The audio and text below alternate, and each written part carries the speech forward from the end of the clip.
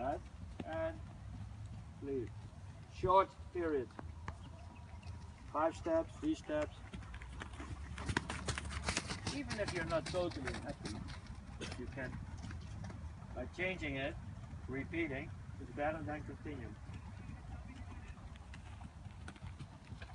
Now try to do the same thing on a straight line. And you think on that, maybe you think, ooh, how it's possible on a straight line, but it's just at 1%, you know?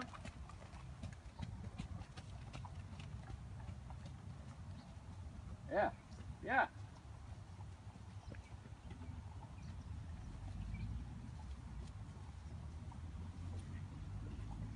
So you feel that, eh? That it's possible on a straight line. Yeah.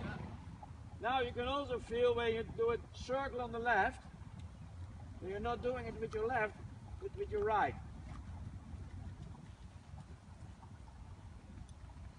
Yep, and go. You see? Yeah. And that brings it the horse in balance. Yeah. Makes him supple, but and the bending you do now is more than enough. All the work you do more with the neck bending around the inside is, in my opinion, you don't have to do that. Because in his body, when you do this, there's much more going on. A little bit faster, close him on the front. There you go.